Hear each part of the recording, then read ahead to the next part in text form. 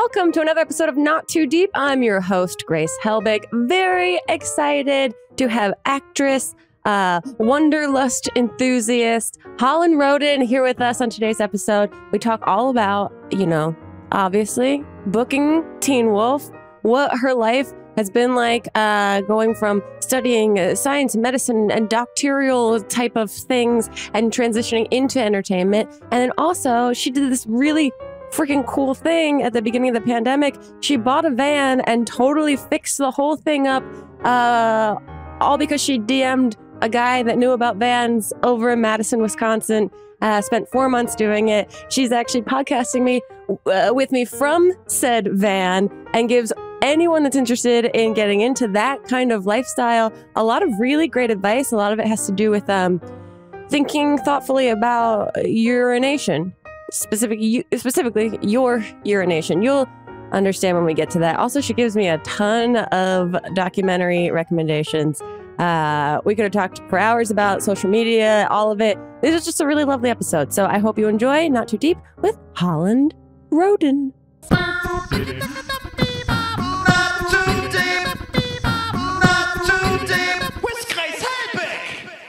Okay, I am seeing that you are in your van. I am in my van. Okay, I have so many. We're going to get to van and that whole journey in a little bit, but I want to know more about how you got to Los Angeles, because I know you double majored. And so I'm curious how the shift from school into like entertainment happened for you. Yeah, I went to this all-girls school for about 11 years, like 5 till 16. So that was the majority of my foundation. And I played soccer and was a dancer and nowhere near the arts. Except for the fact that like on the weekends, I would like force my parents and my parents' friends to watch like my made-up plays I would put on in the living room. Okay, so you had like a seed of something. Absolutely, in you. Yeah. I mean, I still to this day, my most depressed moment is when a movie ends. Like that, like the credits roll and the lights come up. It's like a very somber, depressing moment for me. Yeah. It's like this wave of sadness just hits me. So I always loved storytelling. I loved history class because if you put it in story form, I'm all ears. And so that was sort of the subconscious foundation. And when I transferred to a new public school where there was boys at 16. Whoa. What was that like? Was that a major, like... quintessential Mean Girls. Tina Fey was speaking my language, unfortunately. Yeah. And so I knew what it was like to be hated, what it's like to be judged, what it's like. I was like, this is my breeding ground for Hollywood. Yeah, truly. Pretty much. Yeah, it was awful. And so, but it was really there that I explored, acting as a hobby and acting, joining an acting class. And it was over a local agency in Texas. And so I would go twice a week, and it was sort of, I called it like the Veda of My Girl, because it was like the adult pottery class where like this kid's just showing up, this kid amongst these adults. And I was way out of my league, but I loved it. And the guy pulled me over. He's a guy named Ken Farmer.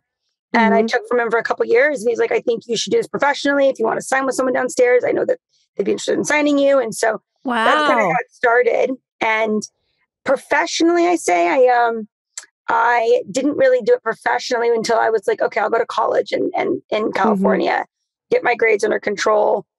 If that's fine as a sophomore, then I'll get into it. And I had a friend that I did like a short film with back in the Texas days. So it was a long progression to get into it professionally. I was a late bloomer. I mean, professionally with like headshots and LA agency, I was 21. But it's interesting because it does seem like you had a very like rational approach to it, that like, let me get my grounding, let me have like a bit of some more formal education, and this will hover around me and we'll see what happens with it. I'm the queen of a backup of the backup of the backup plan. so that was my thing. And I got lucky, and a couple months into acting, I think it was like, I booked this little HBO comedy show that we filmed all 6 episodes. I think we had a promo during the Sopranos finale. And then because of the writer's strike and some behind the scenes, I think trouble at the executive level, inappropriateness, some few moments, they departed. And when the new regime stepped in, they were like, what is this comedy show? And apparently we were pretty expensive paying for, big comedic salaries. Lily Tomlin was on the show, Oh, Gary cool. Cole, Kathleen Lanaza, Mary Kay Place. It was a great cast. So, Wow. they canceled our entire season without it airing. And about a year later, I was a senior at that point in college. I booked Teen Wolf. So wow. That's kind of the long short of it. Yeah. So you also got what seems like a very full Hollywood experience of shooting something, getting a gig, and then having it completely taken away from you out of your control. Yeah, that happened. And then Teen Wolf, between the pilot, we auditioned in 2009. Okay. And it aired in 2011. Wow. What was the audition process like for that? I went in for Crystal's role initially for Allison, and Lydia was written as a model off the runways of Milan. And so and you're like, I got this. This is what I've been preparing for. I'm going to go straight to a test. And so I thought that was funny. I was like, well, I'm not booking that. But they brought me back for Lydia. They said, we got our girl. Ironically, like she kind of looked like a model off the runways of Milan, the woman who played Allison. But I went back a couple months later and sat in this room with a bunch of Italian-looking models. And I was like, okay, what can I do? I was like, I'll make her a genius. That maybe might be weird. And I love Alexander Payne. It's one of my favorite directors. And Election, Reese Witherspoon in that role. Definitely role model. So that was sort of the inspiration. And I guess they liked it. And they hired a pale redhead as the popular girl, which is very John Hughes good of them. So I mean, what a bold choice to make, even though it doesn't seem like that, I'm sure in hindsight as much. It must have been such a wild ride, I assume, the whole experience of Teen Wolf, that like you're going into this thing not totally knowing, like any project, I guess, like how this is going to do. And your experience is that something you've done has gotten taken away from you. So it's like the continuous trust cycle in all of it. Totally. Yeah. I mean, I filmed something like 12 guest spots in that like 14-month period between the shows. And one of them was lost. And it was quite funny because everything just felt like a student film to me because in my world, things didn't really air. So that's kind of how I still feel to this day. Wow. When I film it, I just forget about it. Once it's coming out, it's like, oh, I've already lived that. Right. I don't need to live it again. So I mean, that's sort of how I view it. I live very much in the filming process and not in the airing process. Yeah. I mean, you have to, right? You have to like kind of let it go and let it have its own life, whatever that's going to be after you've given it as much. It must be what parenting feels like, that you like nurture something while you're there and then you let it do its own thing. Past 18, I'm not responsible. Unfortunately, a lot of parents might feel that way. I have a dog, so I don't really relate, but you also have a dog. I do. My little Phoebe. Yep. Five-0. And how old is Five-0? She, I think, is like 11-ish. Oh, wow. So she's a mature woman. She is. She's a curmudgeon old lady and she's very funny, but she's a champ. She's sleeping underneath my feet right now. So yeah, she's a sweetie. Does she come on set with you? Does she do like the whole make the rounds with you? She does. I am treated as a second-class citizen because I have a dog at all social situations, or not social, public situations, and constantly, getting the I'm sure you relate the stares and the eye rolls, and totally. My child behaves better than your human child, so I don't want to hear it. Do you have a standout memory of the most ridiculous thing you've done for her that you maybe caught yourself going, I'm doing this? Like, my dog Goose, she is also a curmudgeon old lady and is a bit aggressive. So she's, she just stays at home a lot. So we've become very attached. But she has, I think, 5 dog beds throughout my place right now. That is a bit much, some people would consider. She's a very supported spine. Yeah, I would want to know that I could sleep comfortably in any room that I'm in. So why would I not give that opportunity to her? What's the most outrageous thing you've done for your little lady?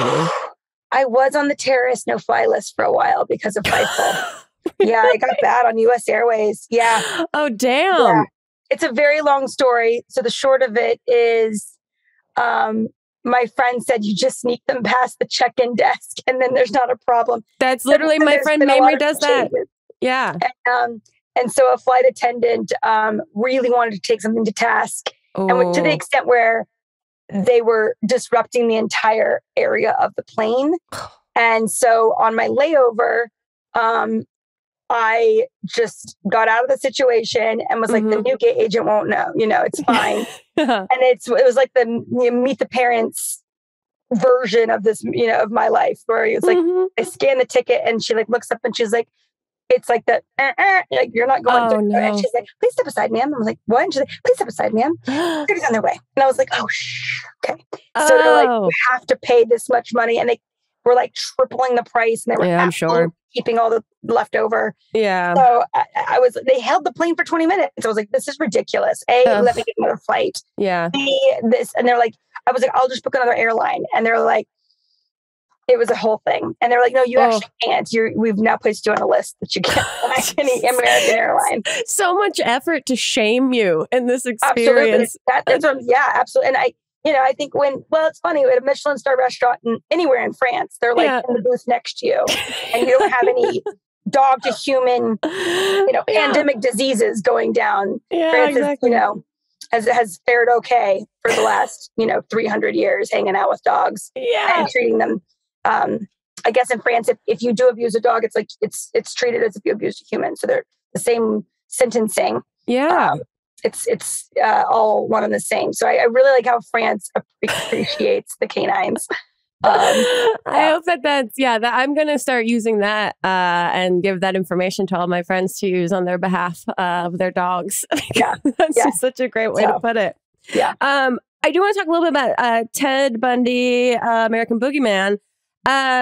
This is a wild film for many reasons. Obviously, the content itself, but you also shot this in the pandemic, right? That's crazy. And you're playing an FBI agent that's based on a woman, Kathleen McChesney. Is that how you say her name? Yeah, McChesney. Yeah, she was working for the Seattle Police Department in the 70s, and Clarice was based on her because she was one of the first people to really connect psychology and they're called sequence killers at the time. Yeah.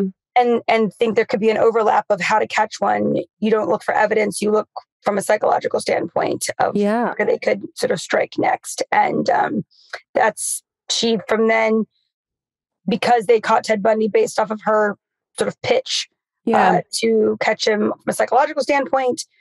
She is, I believe she just retired, but she was one of the top positions in the FBI for several decades now out of Los Angeles. Wow. So she's had a really great career. And what a badass. Yeah, I had just read a book called To Catch a Killer out of a South African book. And it was a similar story of a woman in the 80s, sort of using that same psychology to catch people. And long story short, the book rights just didn't work out. And then this project came to me, and I was really excited that, no, we don't need another Ted Bundy movie. Yeah.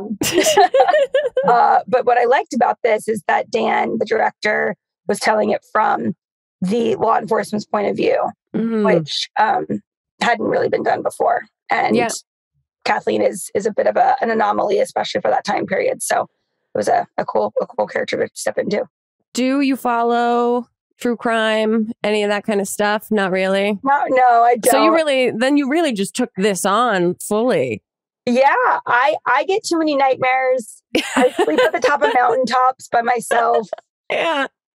No. Well, okay. Then let's talk about this like kind of other life that you have. In the pandemic, talk to me about this band journey. How did this happen for you? What was the catalyst? Well, I had looked at band builds for probably since 2017. And I'm like, okay, well, there's so many ways to go about building one. And most people, if you're going to do it on a budget of any kind, even a nicer van, they're all doing it themselves. Yeah. And I had no building experience. And I didn't really know how to go about doing it because everybody, just had backyard shops and did it themselves. So during the pandemic, had taken one of the builds that I really admired. The 144 Sprinter is what I have. And there was only one guy that I had found out of all the builds that had put a shower and a toilet in his 144. It's very difficult to get both in the size of a van.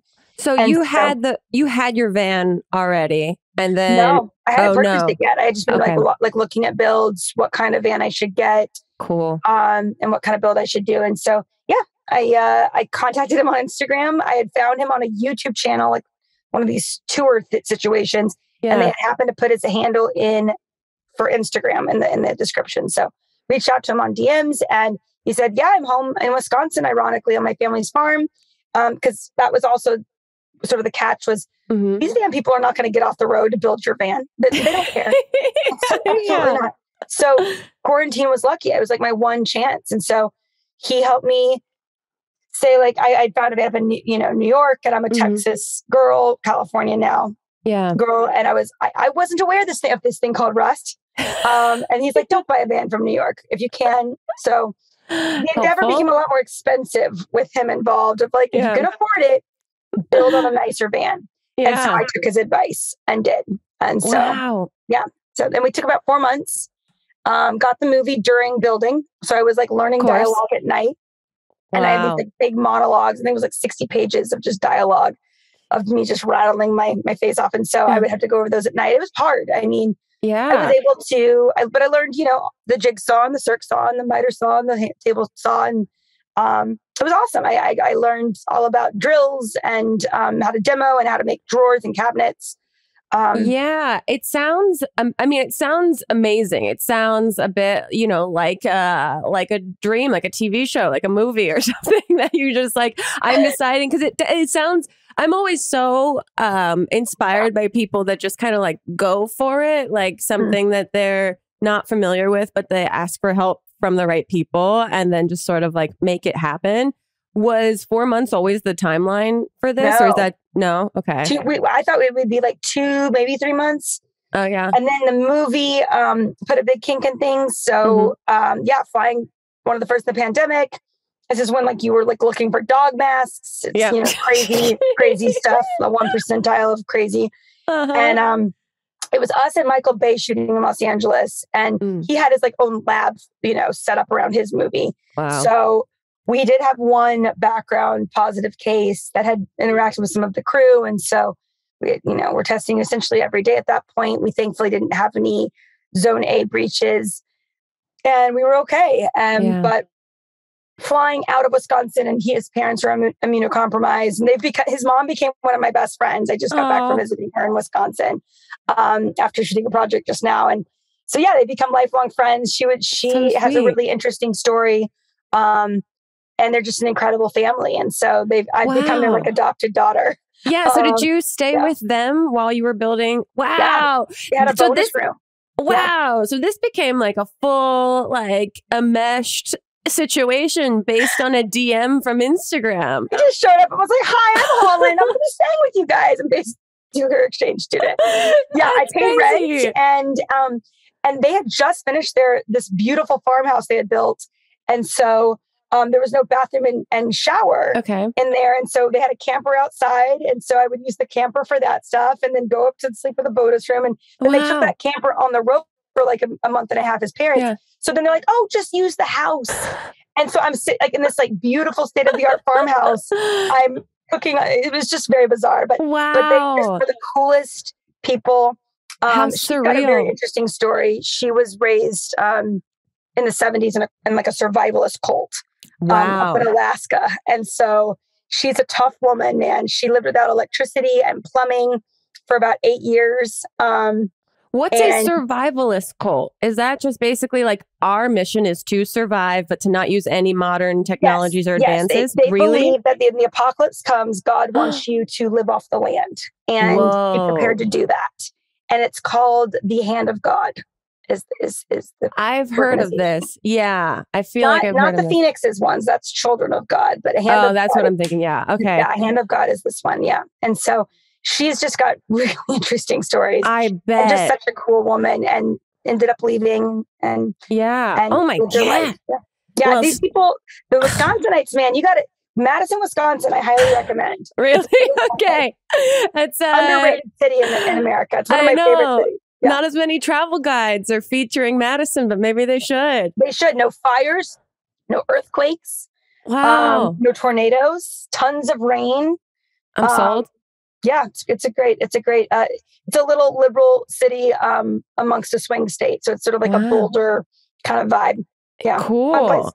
Okay, we're going to take a break really quick. When we get back, I have a bunch more questions for you. Okay. So we'll be right back with more Not Too Deep. Not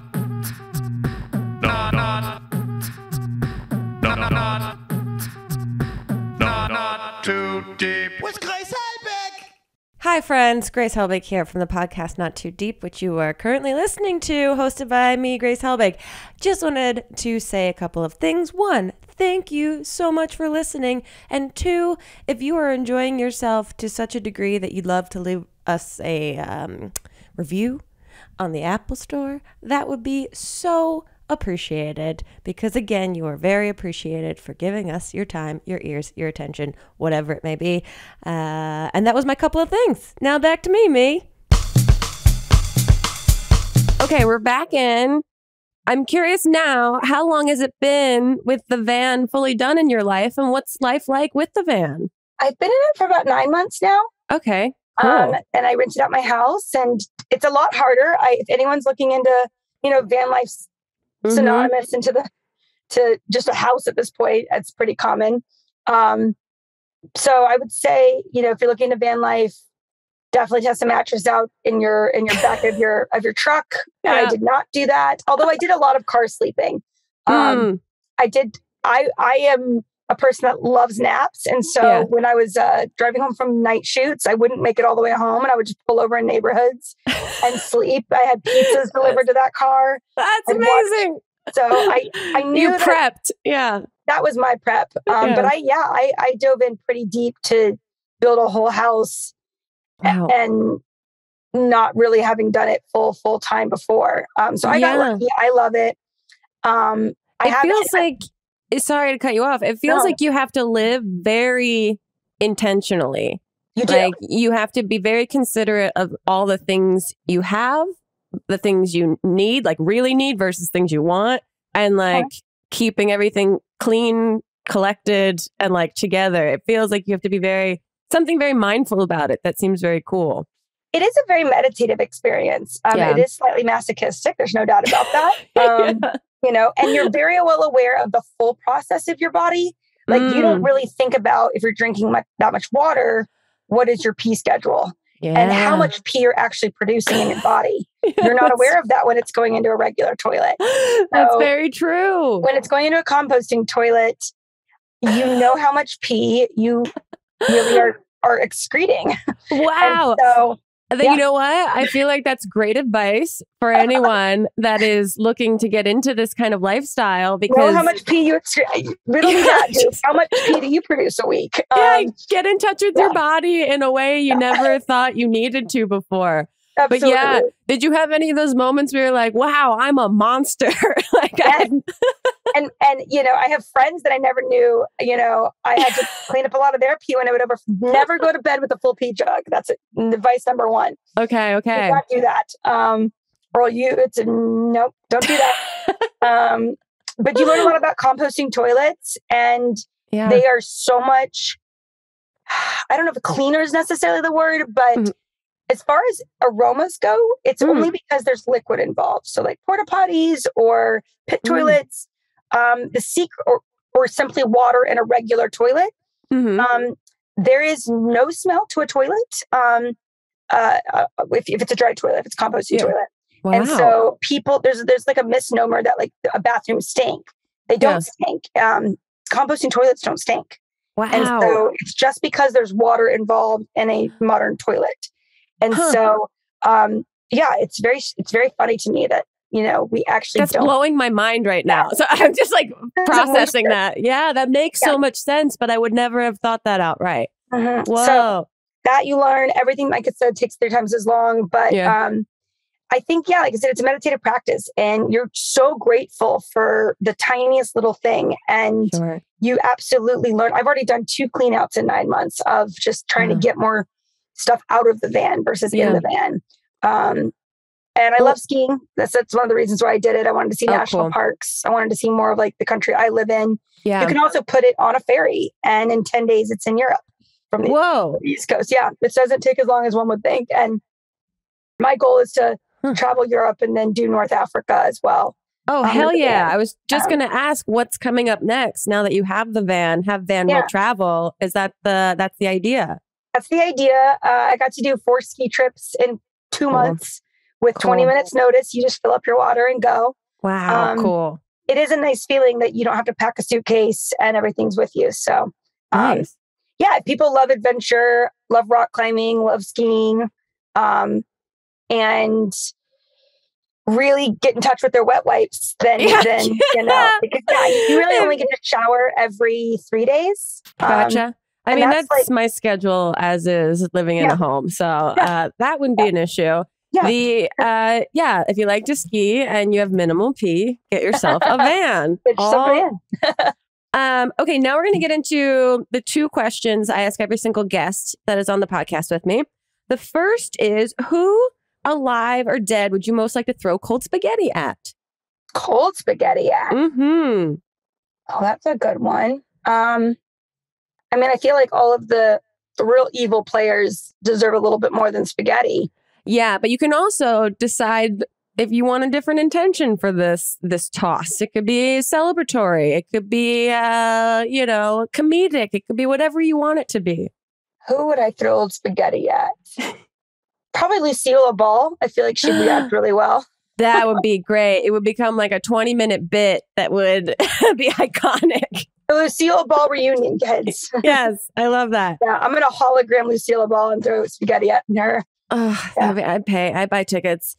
Okay, the other question I ask every single guest is to tell us your worst pants shitting story or like a bathroom emergency situation, but you can only tell us in 3 words or like small phrases. So for example, mine is college jogging front lawn. Wow. Yeah, big wow. I have a very strong sphincter because I've never done this. Congratulations. That might be. Yeah, no, I've never thankfully done this. Well, or like any sort of bathroom emergency scenario that didn't have to be, full on shitting your pants. Okay. It's a pee story. This is pre-van life. I'm going to do a hyphen. So I'm cheating a little bit. Okay. Holding dash hands. Okay. Vegas Interstate. Wind.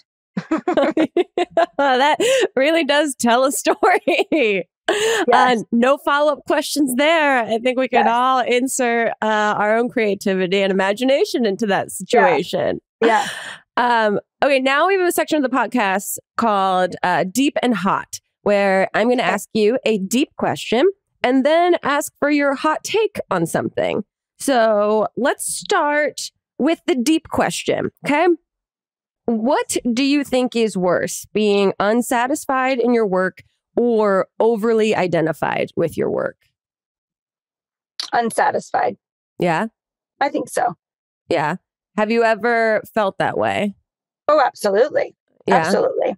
There was a time where I really just wanted to do unscripted, and I've thought about going back to school to do documentaries. Yeah. And maybe working for production companies that would just have more resources to stories and buying the rights to stories and teams to create those stories. So I sort of oscillate between which do I prefer, scripted or unscripted. Yeah. What do you watch? Like when you're watching, do you try to watch TV and movies? Do you try to once you're out of LA, keep that out of sight, out of mind kind of thing?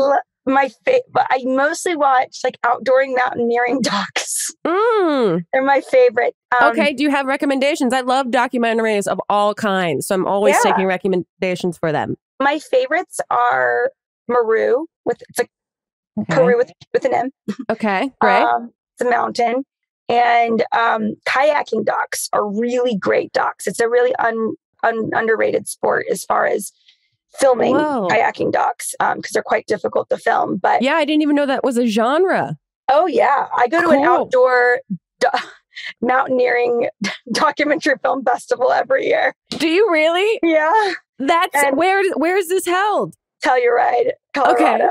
And Fun. so there's like slacklining docks, and you know what slacklining is? The kind of tightrope walking. Yeah. The thing that looks absolutely horrifying. Yeah. So there's slacklining docks. There's potluck Thanksgiving every year. It's called the Fruit Bowl in Utah, and these engineers build a space net in the middle of this massive canyon that they call the Fruit Bowl, and they slackline out to the middle of the net, and they'll base jump off of it. And it's always been this like unofficial event that people just bring their vans to, and potluck Thanksgiving that way. But I think the last 2 years, it's become like an official event. Okay. It's like a map and parking and so forth. But yeah, they made a doc about that. That was great. I think it's called the Fruit Bowl. Cool. But they're kayaking events. They're great because they run, talk about scripted content, but they run multiple countries, these rivers. Yeah. And so a lot of times the US kayaking team will have a number of stories that are usually in the form of an article in some magazine. But, there was one where they were running the Amazon River, and when it gets into Colombia, they were kidnapped by the FARC. Whoa. That's the story. The kayakers have really gnarly stories. Have you a great climbing dog? I have seen that one. That one, it's just so intense. I'm not a super outdoorsy person. Okay. But you obviously are. What is there a sport or any sort of like outdoor activity that you haven't gotten into yet that's like on your list? My brother was a professional rock climber for many years. Cool. And so he has definitely inspired me to become better at rock climbing. So I am called the pear-shaped lady. And so I'm a pear-shaped people. So that is not very indicative to climbing. Okay. It's a very sweet way of telling you that your body's not built for this. No, not built for this. I have really strong finger grips, apparently. Okay. But the biceps are too small and the butt is too big. Gotcha. I would love to be better at rock climbing. Yeah. What's that community like? It seems like it's got to be very supportive because there's danger involved in it. There is. There's a really good doc. I can always be the doc lady. The Legend of Fred Becky is a great doc about a 94-year-old rock climber. And he was sort of the first dirtbag, so to speak, that would be like, we'll belay for food. And he wrote all of the best North American climbing routes on McDonald's napkins over the course of like 30 years. Cool. And he never bought a cup of McDonald's coffee. Well, I shouldn't say never. He would hold on to the styrofoam cup for like at least a year, if not more, because you get a free cup of coffee if you bring the styrofoam cup in. Yeah. They just thought it would be that same day. They didn't think someone would keep it for over a year. Wow. And so he would buy like a cup of McDonald's, and he would get a stack of napkins, and that's what he would write his routes on. Wow. And I think like Toshin ended up picking up the book 3 decades later. Wow. He cataloged it quite meticulously, and it became the best North American route because he did North American routes because he was such an asshole that he would get kicked off the international expeditions. He let his partner. Yeah, it does seem he was never invited back.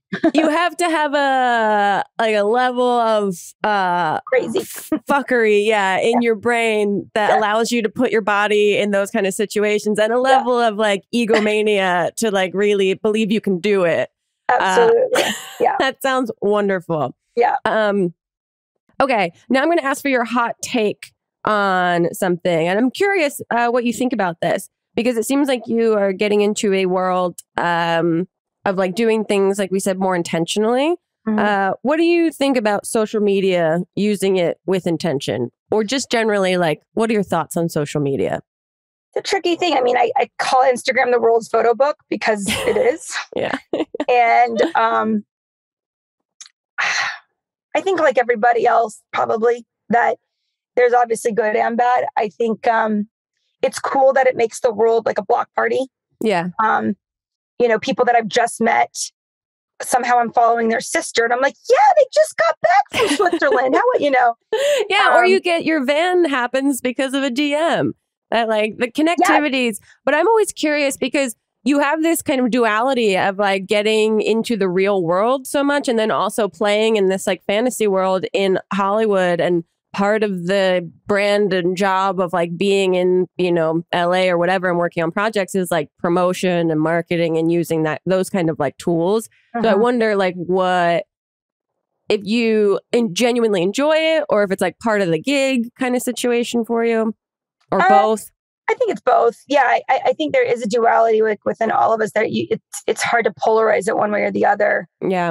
I struggle with, you know, I filmed the YouTube series just simply because I do think Steve's build, the builder I built with, is one of the best builds for a 144 Sprinter. And that is not on the internet. And so there is no shower and toilet build for a 144 Sprinter like he built it. It's because it hides in plain sight. And so I was like, we should film that. That's important. Yeah. Because I think other people could use this, the plan, so to speak, for this build, even though you don't get plans in a YouTube series. But yeah, so I felt that was important. And that kind of ties in with social media for me, that I struggle with being an actor, but not being a very good vlogger. And they're not the same thing. They're two different worlds of content creation. Absolutely. And, you know, part of me loves couples that share their entire marriage on Instagram because there is something about community, even digitally, that it's like, yeah, they're selling out, but at the same time, what's wrong with if it's going to help their career and it helps other people? And yes, they're absolutely overstepping boundaries and oversharing. There is Brene Brown is right on that. I absolutely agree. Yeah. But at the same time, I think, okay, what are the pros and cons to that? And being these shells that are just posting like very abstract, artsy photos on their, you know, you have those actors and that are really saying nothing. That the secrecy really doesn't make friends very well. And so I think that's interesting. Yeah. So, you know, being part of a very active digital community with fans, I do lend to maybe the oversharing kind, but I don't on my Instagram, but I sort of juggle with like, should I really lean into the vlogger world, try and get better at it and cross that boundary into oversharing territory. But the people that I follow that quote unquote overshare for a living, I really do love them. I am invested. I'm along for the ride. I'm with you. I know that it's like, who am I to say that what they're doing is wrong if it works for them? And if it like is something they enjoy doing, I can say that it makes me nervous, but that's my own projections of going, I don't know that I could consistently put out that much transparency and feel comfortable. Why are we uncomfortable with that? And so I think that's, you know, I think there's a judgment in why we're uncomfortable. I think because society judges the oversharers, even though they relish in the oversharers. And so I do think, you know, okay, as an actress, you're supposed to be a bit coy, but why is that the case? Yeah. And so it's something I struggle with. I mean, I think I do plan on filming my travels and cool. It's something that it's a weird beast. I am not the psychologist to focus group it, but I would be very interested to read studies that have. I know, it's fascinating to me. But I do think that you coming from the perspective and point of view of going, I made this YouTube series because I saw in my own experience that something I was looking for online didn't exist. And if I'm going to do it in real life, what a gift can it be to someone else in the future that wants to know how to do this like I was. 2 clients have reached out to now they have the 2 builders I built with now have a van company and called Nowhere Vans. Check them out. And awesome. And the 2 came from the YouTube series.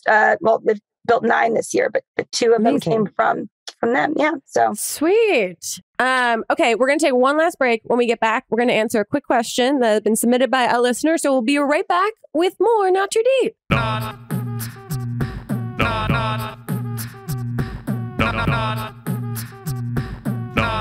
too deep with Grace Helbig. Let's offer some unprofessional advice, shall we? I think you might have a great perspective to help this person. They said they need some career advice. They're 30 years old and they've made a good career for themselves in technology. They work and currently work for, have worked for some big companies across a variety of industries. The work is interesting and they genuinely like it a lot. But part of them is questioning whether to stay the course with their current career or to shift to something else. They're tired of staring at their laptop all day and wish what they did was more tangible. There's also a part of them that's tired of working for big corporations and wants to move away from that. Any advice on making a big and potentially risky career change? You want to go first? My thoughts are if you can like your job and you can also hate feeling stuck in it. And there's just part of me that goes, if you have an itch, you should eventually scratch it. That the itch might go away, but it'll probably come back at some point. But it's great to be so thoughtful, I think, and considerate rather than just rash and jumping into something and trying to think through, like, is this a fleeting feeling or is this a deep-seated like need that for my soul to replenish itself? Because I do think like burnout in a career is for real. And I do think that sometimes souls can get a bit like barren when they're overworked in the same thing that doesn't nurture them, and that it needs a little change of scenery to shake things up and get it going again. I mean, I have a probably very cliche answer, and my choices I've chosen in life, but evolutionarily, we're not supposed to be staring at a screen, so it's just logical that one would feel claustrophobic doing that on a long-term basis. I would say if they have a hobby that they're interested in, if they have an idea of a second career, a second life, that they should pursue it as a hobby first and as a side project and see how far they can take that in, let's call it a 6-month block. And also in that 6-month block, look at your savings and see how what you could yield even on like a conservative basis, like yielding 3 to 5%. And could you live on that and start making a plan to live on less?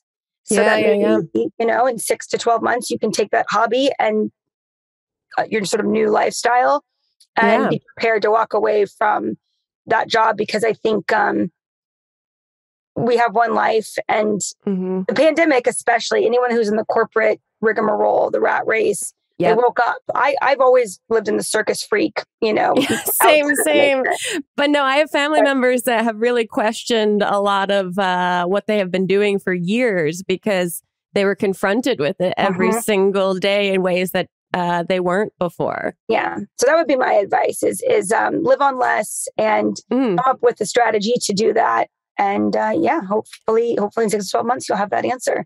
I think that's super practical while also giving them the permission to chase whatever the more whimsical, tangible thing is. I totally agree with you that being this screen centered is going to rattle your brain and burn your brain out a little bit. And so, if there's something that you can attempt to kind of experiment with on the side in like a safe and more controlled situation and see if it really makes sense and then try to grow it. Do you think about career alternatives outside of the entertainment industry? I really like anthropology, but ideally that would be going back and getting a master's, if not a PhD, to pursue that career. And I think it's not all that different from acting. It's studying people, it's studying cultures, and so different cultures than my own.